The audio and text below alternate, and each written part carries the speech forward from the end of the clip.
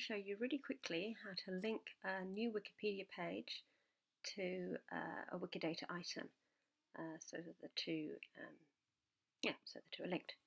Okay, first I've just finished this very quick stab on a New Zealand scientist. I'm going to move it to main space, and I will be finishing working on it there, but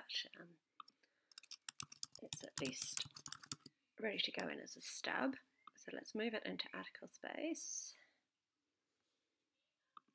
and click on the link to see the article. So this is a brand new article and it is not linked to any Wikidata item. If I leave it, I don't have to leave it very long, someone will come along and link it, but they'll probably make a new item. Whereas I happen to know that there is an item already existing for Joe Mattingly. Here she is, New Zealand chemist. So what I need to do to link them is to find this Wikipedia box. Now for me that's over on the right hand side, but it might, depending on your browser setup, it might be right down the bottom of the page, underneath the identifiers I think it normally goes. If you look around you should find a Wikipedia box which will be empty and you just need to edit it.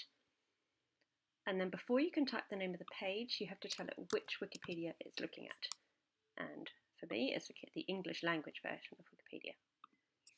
And then you just type the name of the article, which in this case is very simply the name of the person, Joe Mattingly. Select it from the drop-down list, push publish. The two items are now linked, so if I click on that I'll go through the article, which is already here.